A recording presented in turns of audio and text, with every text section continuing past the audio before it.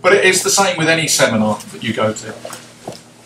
I've seen it all the time, and you call these people technique collectors, whatever.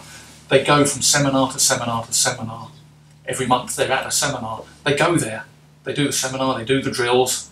They never go back to their dojo, practice what the drill was teaching them, what they were learning from it, make more material out of it. Yeah. It's just, oh, I went there, I did that, it was really good fun. I'm going to another one in a month's time. That'll be really good fun as well. Why? But you need to have all of us have past experience. We have been doing maybe 3K karate for 50 years or something, gobbled down. Then you get new things, but you don't know how to fit it into your original curriculum. So what do I do? But it was fun, but I can't fit it in, and so I just continue doing my old stuff. I think many people. You've got to overcome that. That inertia. Yeah. Really and the sad thing is, because people often do this, it places the seminar instructors themselves in the position where they end up.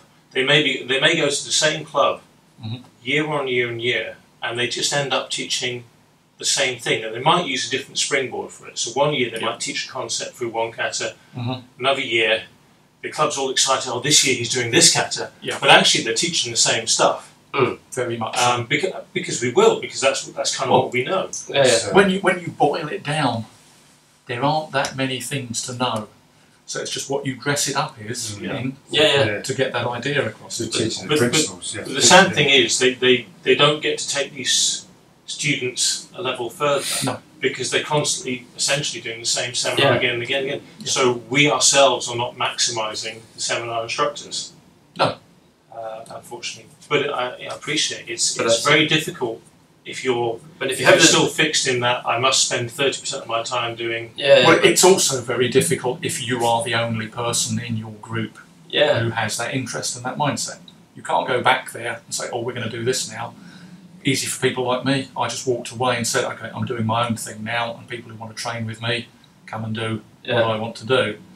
But a lot of people don't have that opportunity, or they don't have that mindset, or they don't have the experience. And they're stuck early level. Well, we do this, we march up and down to the numbers. I'd really like to do the other stuff. I go to the seminar, but then I haven't got anybody. No, but even if you have maybe 5 or 3 instructors that have the same level of understanding, we want to do it together, but the rest of the instructors, the rest of the student, they're not ready. No. So you can't, if you change, you lose all the people. Yeah. So I think it's hard to introduce stuff it is. gradually.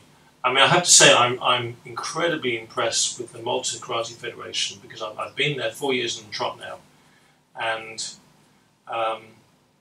they introduced the sport side of karate quite a number of years back, and it was one of the people on the technical committee who made the choice, and he experienced a lot of opposition from the people who were, no, we just do classical karate, we don't compete and all this, but it completely brought in a whole new tranche of people and age group into that big association, and they're very, very successful at it, and they bring in top kata and kumite competition people to train the kids, and they have a really strong junior and teenager and adult lot. But they've also got this group of people who are just coming up to the black belt, and they're starting to sort of like look wistfully, a bit like that meme of the man who's looking back at the other girl. They're starting to look wistfully at other styles and other ways of doing things. And so, in addition to all this WKF stuff, and their classical karate stuff, they have Chris Denwood come over every year, and he's teaching Okinawan sort of approaches to them, and they get a good turnout of the senior grades and some of the junior coup grades, and they're getting involved with that, and they're running projects with that, and then they've had me across, and I'm teaching more sort of like a Western and does it work? Can I use this in a way that works sort of approach? And I don't really care what past people said, I'm just looking at, can I make this form useful for you in some way, that you're not just dancing as you do the movements? Because often, particularly in Shotokan, the kata can be very, very different from the Kion and the Kumite. But it does show that it is possible for an organisation to be a broad church. But it is hard, and they told me it's hard for us to meet our syllabus requirements and do this. And sometimes they've had to run some extra sessions to do it. Yeah. But at least they're managing somehow. I wish more groups would. Well, because it's not so much that it's easy to do, is it? It's the fact that they're open-minded enough to realise that if we offer this to people, they're not all going to stop doing this and just do this instead. They're going to take this on board as being over and above and sitting on top of what they do. Yeah. And that seems to be the closed-minded bit of a lot of the classical organisations, is we don't want people exposed to anything else, because if they're exposed to something else, then a percentage of them are going to go and do that instead, and we'll never see them again. And I don't think that's true, to be perfectly honest. If it wasn't for some of the interpersonal things that happened, I would probably still be training with my original group. I was perfectly happy because I've been doing what I've been doing for about 10 years before I left, but I was still turning up and training 2-3 times a week in my classical stuff with that group. But it was brought to a head that I wanted to do more of this, and it had been decided that, well, you can't do that and do this, so if you don't want to do this, don't come back. Fair enough, it's your choice then, not mine. Yeah. So now I do what I do. But if you've got that attitude, I think that's a better way to drive people away than giving them the opportunity to experience different things. Brian, I mean, you've made, over the last 3-4 years, you've made a lot of changes to how you train and teach with your guys and how the syllabus has gone. And to me, as an outsider, it feels as if it's been a snowball effect. It started off small and it's got bigger and bigger and bigger. But overall, how do you feel it's changed the atmosphere of the club and the numbers and things for you? Yeah, interesting. I think numbers-wise, it's probably the same, I would say. Although retention, so the people that come to do what I do enjoy what we do. I get people travel to come and do what we do. So we're based in Dunstable. I've probably got people driving 40 minutes to up to an hour to come and train. We're doing that on a weekly basis. So I've got my core students which are local, but you've got the senior black belts coming to do it. I don't know if they're doing it. Is it a bit on the side?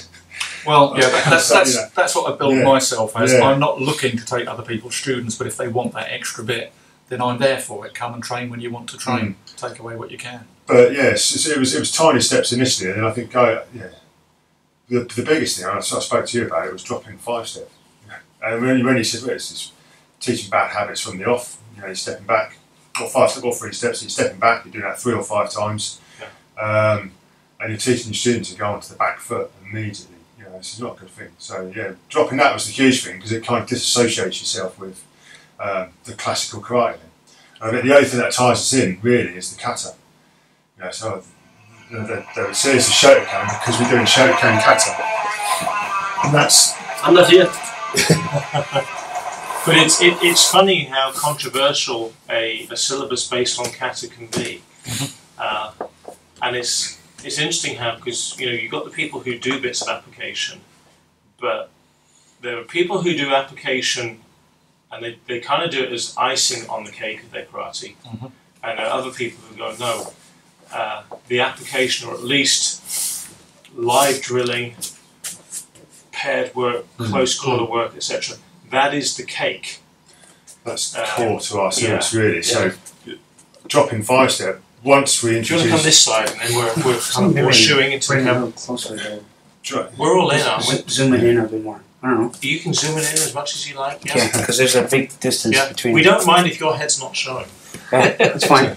I can film you guys. Dropping 5 step was the big thing, because that is associated with classical karate. But replacing it with kata partner drills, pad drills. It was once we made that change, it was easy. We could see it was far more beneficial. So our 5 step now is kata pair work, and in my opinion, it's way better. I can shift over a little bit. Yeah, that's good.